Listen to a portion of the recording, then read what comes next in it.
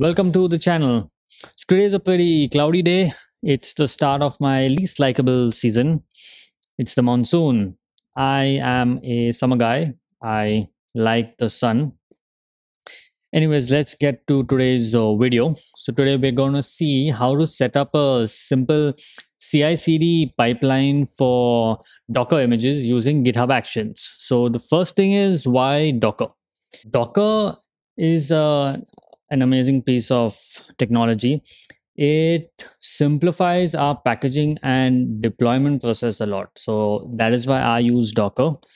And I'm a lazy person, so it's like perfect for me. Once you figure out how to use Docker in one technology, it is quite simple to translate that to other technologies. So my workflow for Python projects is similar to what I use for Golang. That's why I like Docker. Now, GitHub Actions is similar to Jenkins. Jenkins is an open source tool that many people use today to do CI/CD. The way to set up Jenkins is in a big organization would be you set up like a master node, and then you have multiple Jenkins worker nodes, and you can configure what type of worker nodes you want. You could get like a Windows worker node or an Ubuntu or Mac OS. GitHub Actions is almost the same thing. So what they do behind the scene is GitHub gives us a virtual machine to run some of our code on. And it's like they give us Ubuntu, I think Ubuntu, Mac OS, and Windows right now. So if we go to the Actions tab on GitHub, they have a lot of templates for different workflows. So what it does is it tries to analyze your code. So I have some Python project set up over here. So because it knows that it's Python, it's suggesting some Python workflows to me. Okay, so you can go through this. A lot of things out of the box. Today we're going to see how to do this with Docker. So another thing we're going to use is GitHub Packages. So Packages is a place to store your artifacts. In our case, it's going to be our Docker images. You could store NPM packages or even Maven artifacts in it. So let's get started. Let's see how to do that. I'm going to show you a pretty simple workflow. We will ignore a few things. Let's start with some settings that we need to do. You got to go here and enable this feature. I've already done it. And then in your project, go to the settings tab and scroll down to actions. Make sure this is checked. And scroll down here and make sure this is checked. So now, what is this GitHub token? This is important to understand. So since GitHub and GitHub Actions are so tightly integrated, this token is like an implicit permission that we specify to the workflow to say, hey, you are allowed to do this. This is good because we don't need to create our own keys. We don't need to, maintain separate passwords and secrets and stuff like that. So once this is done, just hit save and then we are set up. Next, we'll go to this page. So there's quite a lot of information over here. There was a slightly different way to do it earlier using PAT, which is the personal access token. They have updated that. So I'm going to take you through the updated workflow. This is a good example. Go through this. So this is how to do it for an NPM. I guess it's a Node.js project. It has different sections to only build and test and then push images. We will not be doing something so complicated today. We'll move down to the much simpler example down here. Okay, I'm just going to copy paste this. We're going to do mkdir.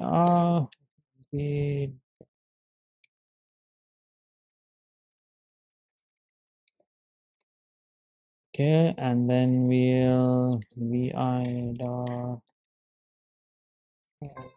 flows. I need to create a Docker CI YAML. I'll just go up ahead and paste the exact same code. We need to modify a few things over here. So the first things is, let's just leave it as demo push. The default for GitHub is no longer master. We call it main. So I'll change that. I don't have this. I don't need this right now. Delete that. I'll let the tags be pull request. We want to do that right now. Then a name for our image. Let me change that as well. I'll call it Fast API CI. Oh, IMG. Not the best name. Okay, so this specifies what type of virtual machine we want. So we want an Ubuntu machine. This is the permissions. This is again a built-in GitHub action, which is checkout. It essentially checks out your code. Then we do a build image. It's a standard Docker build. So it needs a Docker file. It puts a tag. And this part is important. So if you have done this before with Docker Hub, you need to log in. So now over here we are logging in, but to the GitHub packages. They call it GitHub container repository or container registry.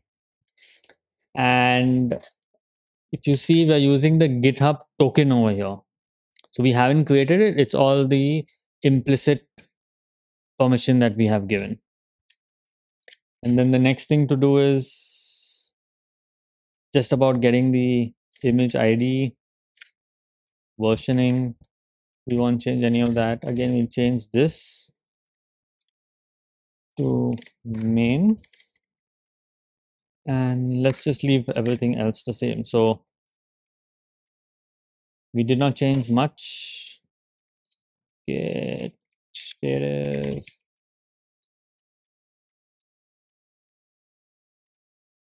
Yep.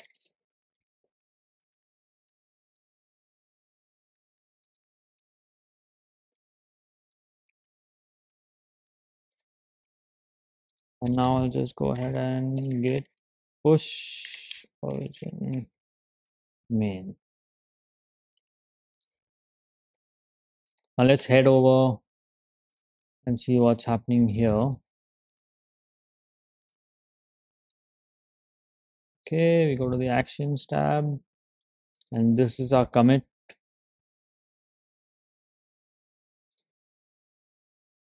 Push. Yep, it's just executing it.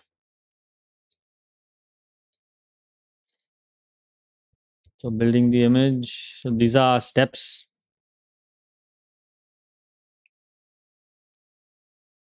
Oops, it's done. It's pretty quick.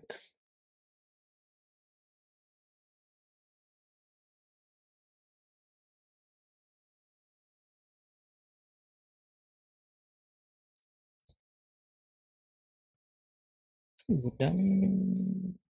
And yep, I think it's done. It passed. All good. So initially I did not have any packages. Let me refresh, and there you have it. It has published our package. And now I can pull from this.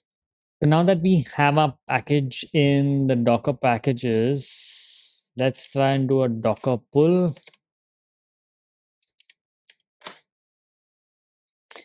Access denied.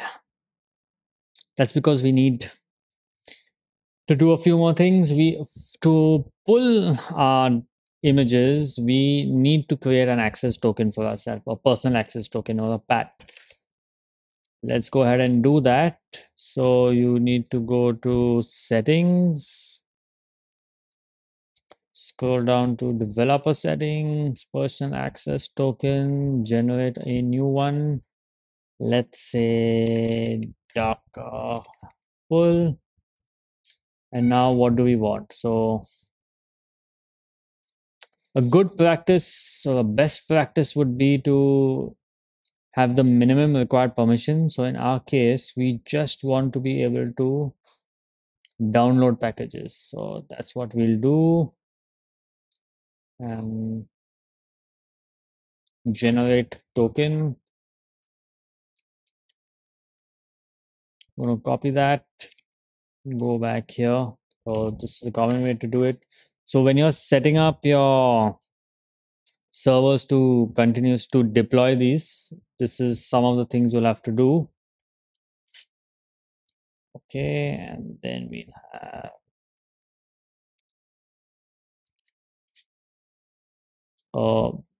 so this is the same login step we did when we pushed in the package.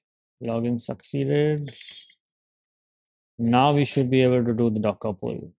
And yep, it's worked. Let's just do run -d 80. Okay, if I and it works. So that's about it. This was a simple tutorial on setting up CI/CD with GitHub Actions and GitHub Packages. So I hope you like it. Thank you.